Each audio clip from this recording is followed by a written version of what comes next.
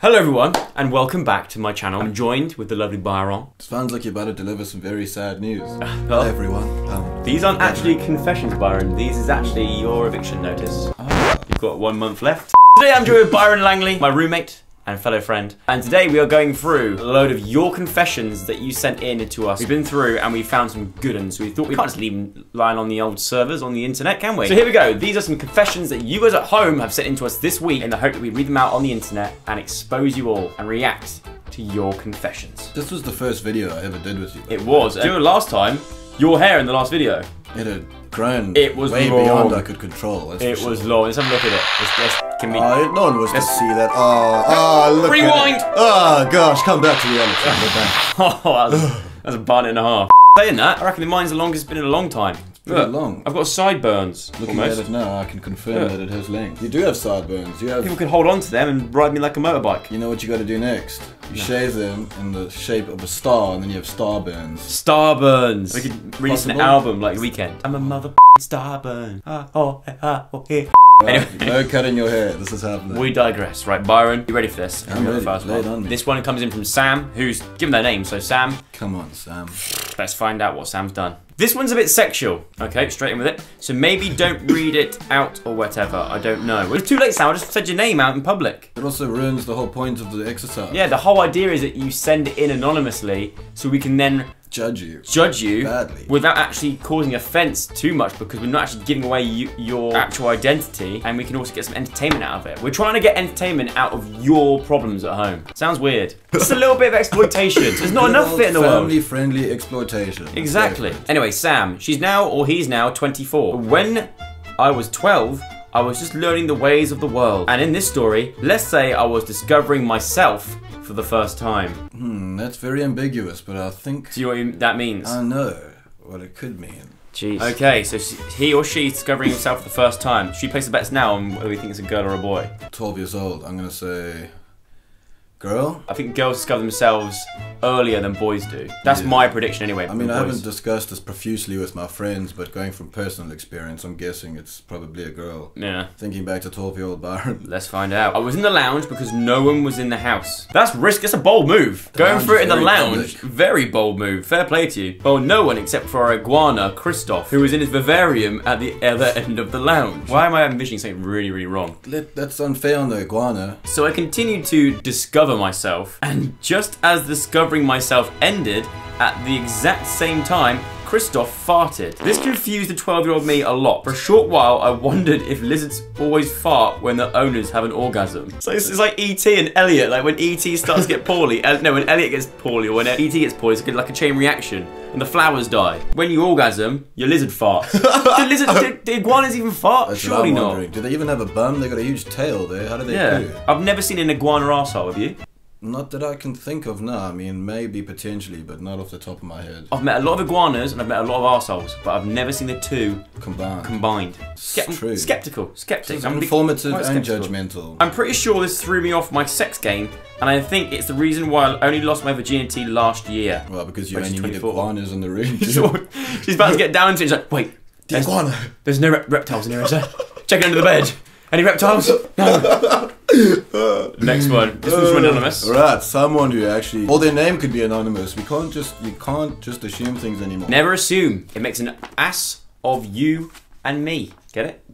The word ass, you, me spells. Or assuming. What if you pronounce?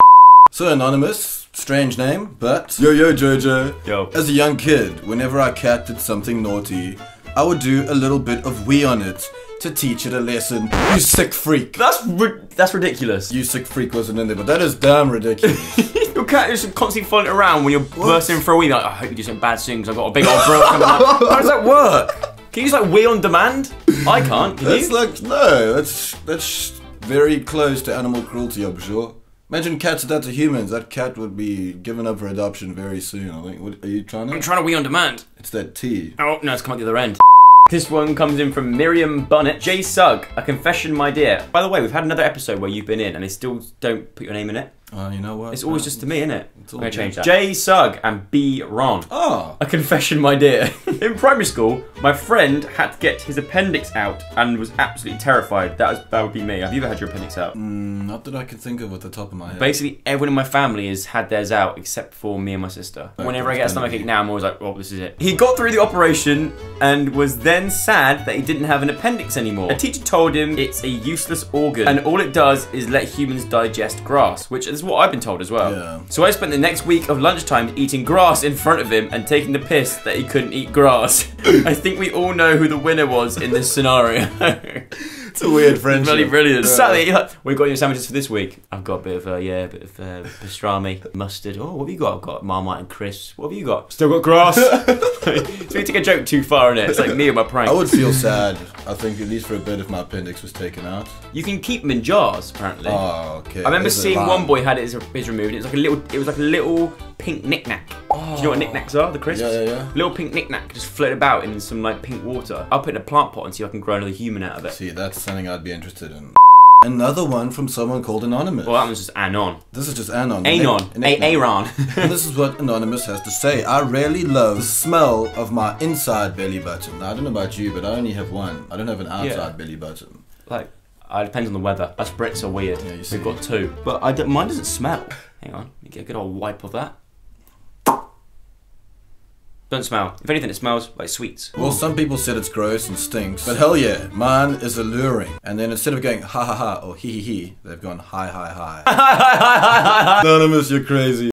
Millie, this one comes from Millie. My confession is a bit of a weird one. I was doing work experience in year 10 in a boring insurance office. I was in a side cupboard filing stuff using an iPad. All I'd ever known of offices was that they were boring and people photocopy their bums when they're drunk, which is true. I have seen it in real life. I don't know where my mind went exactly, but I wanted to photocopy my bum. There wasn't a photocopier though, so I opened up the draw notes thing on the iPad, put it on the floor, took my trousers down, and squatted on the screen. Nope, didn't work. Thought I'd try again. Just as I was at my lowest point, physically and metaphorically, the boss walked in. Luckily, the business end was pointing away from him, but he was shocked to see someone squatting on his iPad.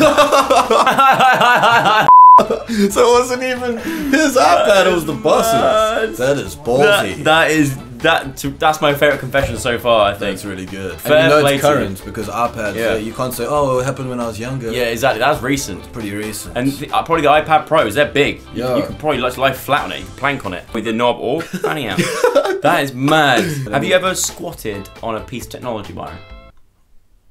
Depends how high-tech toilets can be. Yeah. Japanese toilets. Japanese toilet, I've never been, but that's the only piece of technology I'll be squatting on. That's the equivalent of squatting on an iPhone 4 in the UK. Howdy Joe, call me Brenda, please, so no one knows who I am. Ah, smart. This is actually probably 50 Cent, but he changed his name to Brenda. I moved primary schools a lot when I was younger. Definitely 50 Cent. That's 50. And I was also a compulsive liar, by the way. When I arrived at a new school, I told the kids that my dad drove a TVR, which is a type of sports car. I used to love TVRs. I still do. He didn't. He had a Mondeo. Can we get pictures in the two cars just to put in perspective of the level of lying this is. One day, some kids were meant to come over to mine for dinner, and they said, "Oh, cool, we'll get to see your dad's TVR." So I immediately panicked and told them my dad died and ran home without them. Oh my god. You took his death awfully well. You could have said, oh, he's driven it somewhere, I don't know. He's left it as somewhere else, but no, he's dead. From then on, whenever my dad came from school, I told them that he was our local vicar who picked me up sometimes because we made friends at my dad's funeral. This is the worst lie ever. Yes!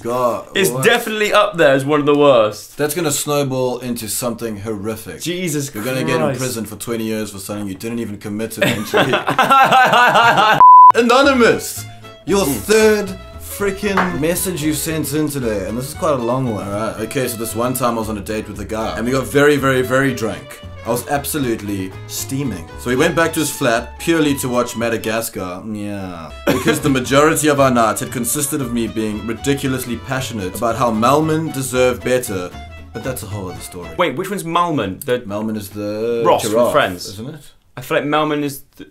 Ross. Melman. It doesn't matter. I think it's not irrelevant, probably. Well, yeah, they literally said, but that's a whole other story. Okay, thank God. So we sat on the sofa watching Madagascar and getting on fairly well because I realized I need a wee really bad. As luck would have it, he needed a wee too, and because I didn't say anything, he went himself. It was at this point the alcohol really hit me, and I realized I was so desperate I literally couldn't hold it in. I couldn't wee myself in a guy's flat, so I had a good think. I could run out. Is there time for a good thing? I could turn off the lights and just hope he doesn't feel my trousers. No, too weird. So drunk me decided to look for something I could wee in. In the moment, the only thing I could find was a pot plant with a bonsai tree in it. At least there wasn't a freaking cat.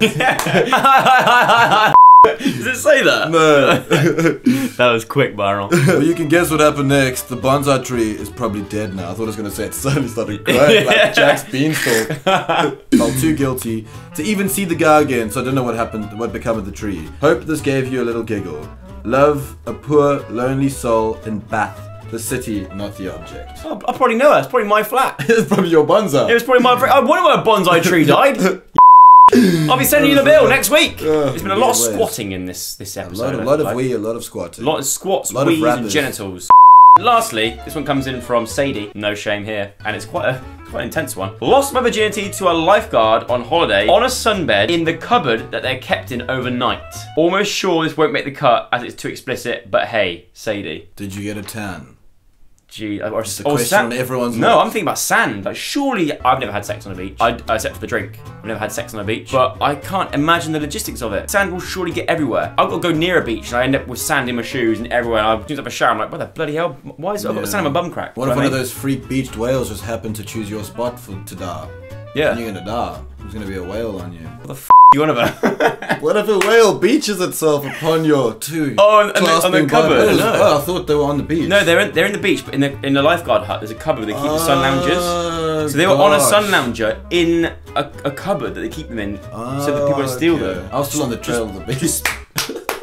Sand flying everywhere, seagulls trying to get in on the action. Whales guts blasting off. Yeah. Dolphins in the seas going clicking at you, pointing their fin, judging you, saying you're doing it all wrong. That's what I mean.